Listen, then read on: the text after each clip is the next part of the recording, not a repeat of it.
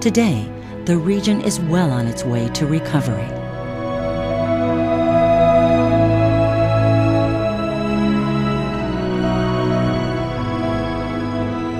The districts of San Jose de los Molinos, Ica, and Percona are extremely poor and are located hours from the nearest city. In past disasters, help arrived weeks and sometimes months later because of the distance. The upheaval of highways isolated these communities even further. Poorly built adobe houses crumbled with the impact, and families were left without shelter as the harsh winter set in. They needed solutions right away. 44-year-old Carmen Rosario Ruiz Copche was in her house when the earthquake struck. I worked so hard to build my house. I saved the money cent by cent in order to build that house, and suddenly it was destroyed like it was made out of cookies. I asked, why did that happen? What are we going to do?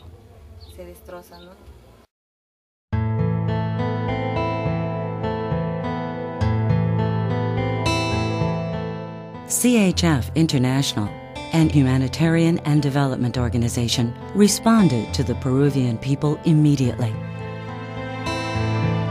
Thanks to the generous support of the American International Group, AIG Disaster Relief Fund.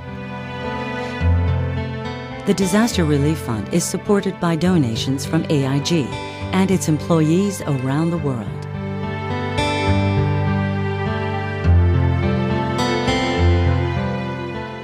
When the team first arrived, 70% of homes lay in rubble.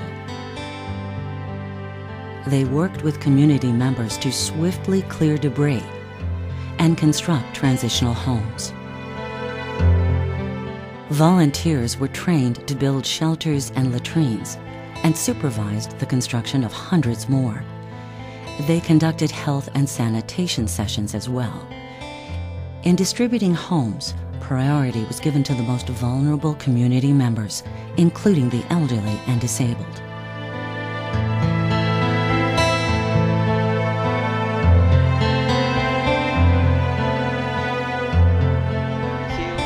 Con el apoyo que han brindado, 50-year-old Jose Luis Moron Moquillaza has lived in Ica his entire life.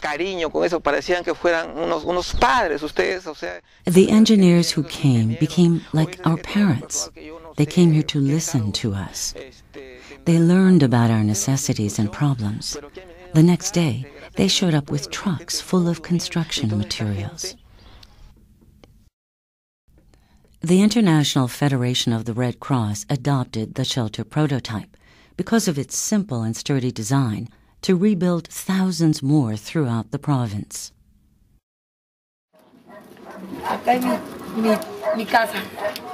After providing families with shelter, CHF began focusing on getting community members back on their feet. Hundreds of small grants were distributed for entrepreneurs to restart lost businesses. The construction of a daycare center made it easier for mothers to get back to work.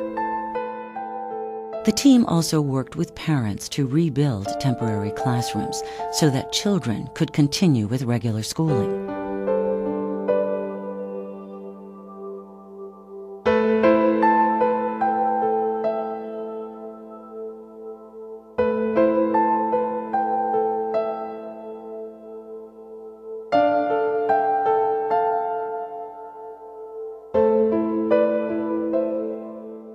During an inauguration ceremony to celebrate the community's revitalization, Pablo Corse, an AIG representative in Peru, said,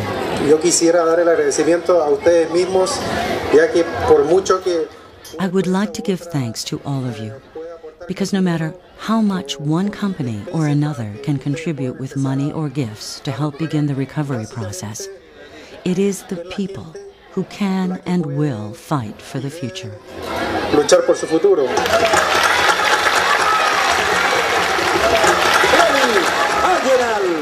Eddie Arganol, a member of the CHF response team, said, Cuando yo vine a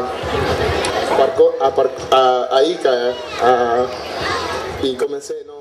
When I first came to Barcona, to Ica, and started working with the communities, I saw a lot of desperation and suffering in the people. But now we have passed the suffering with smiles. I thank you and urge you to move forward, to join forces and to push forward in order to have a better life. Bueno, muchas gracias. Hasta luego. Today, these communities are doing just that.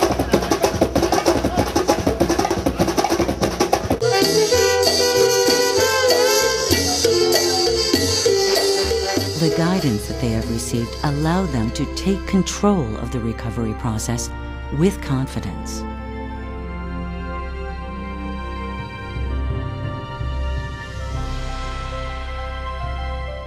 Volunteers from a local university were so inspired, they formed their own non-governmental organization, Prodeiso. Prodeiso will guide recovery efforts and prepare against the next natural disaster. To start, they are constructing 500 more shelters for the Red Cross. Engineer Javier Gallegos, Mayor of Barcona. Above all, for your consideration of the well-being of the people of Barcona, I, Mayor of the municipality, would like to give thanks and welcome our friends from CHF and AIG.